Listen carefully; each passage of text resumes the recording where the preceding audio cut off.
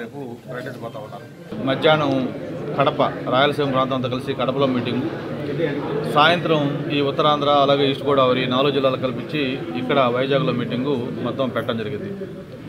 ఏదైతే డ్వాక్రా మహిళలకి గతంలో ఎన్నికలకు ముందు వాళ్ళకి చెప్పిన హామీలు 10,000 రూపాయలు క్యాపిటల్ ఇన్ఫ్లేషన్ కింద ఇస్తామని చెప్పాము, దాన్ని కంప్లీట్ చేసుకోవడంతో పాటు ఈ సంవత్సరం మళ్ళీ కొత్తగా ఇంకొక 10,000 రూపాయలు ఇవ్వాలన్నది ప్రభుత్వం యొక్క ఆలోచన. అది రేపు గౌరవ ముఖ్యమంత్రి గారు స్వయంగా ఈ 4 జిల్లాల డ్వాక్రా మహిళా సంఘాలకు సంబంధించిన నాయకులకి అవి అందజేయబోతా ఉన్నారు. దాదాపు 1,00,000 మంది డ్వాక్రా మహిళలతోటి రేపు విశాఖపట్నం ఏదైతే Andhra university engineering college grounds ఉన్నాయో అందులో మీటింగ్ జరగబోతా ఉంది.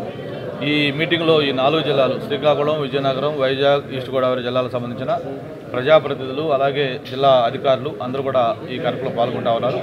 ముఖ్యమంత్రి గారు కడప నుంచి నేరుగా విశాఖపట్నం వచ్చి ఈ ప్రోగ్రాంలో పాల్గొని ఇక్కడి నుంచి తిరిగి విజయవాడ వెళ్లే విధంగా ప్రోగ్రాం షెడ్యూల్ చేయడం జరిగింది. ఇప్పటికే మొన్న అనౌన్స్ చేసిన 2,000 పెన్షన్లు ఏదైతే అంతకుముందు 1,000 రూపాయల పెన్షన్ ఇస్తుంటే దాన్ని 2,000 చేస్తే ఈరోజు ప్రజల్లో ఒక అనూహ్యమైన స్పందన లభిస్తూ ఉంది. అలాగే కాపులకు సంబంధించిన రిజర్వేషన్లు 5% పెడితే నిన్నే మనం చూసుకున్నాం, రాష్ట్రం మొత్తం కూడా చంద్రబాబు నాయుడు గారికి పాలాభిషేకాలు చేస్తున్న సంఘటన. మరి అందులో మళ్ళీ ఈరోజు ఈ డ్వాక్రా మహిళలకు 10,000 రూపాయలు ఏదైతే ఒక కార్యక్రమం ప్రకటించారో దాంట్లో కూడా బ్రహ్మాండంగా మహిళలు ఈరోజు దాన్ని సొంతం చేసుకుంటారో ఓన్ చేసుకొని మాకు ఇటువంటి నాయకుడు కావాలి, మా ఇంటి పెద్ద కొడుకులాగా చంద్రబాబు నాయుడు గారు మాకు అన్నీ చేస్తూ ఉన్నారు, ఇటువంటి నాయకుడు మళ్ళీ రావాలని చెప్పని అందరూ కూడా మనస్ఫూర్తిగా కోరుకుంటున్న నేపథ్యంలో రేపు జరిగే ఈ హిస్టారికల్ మీటింగ్కి చాలా ప్రాముఖ్యత ఉంది.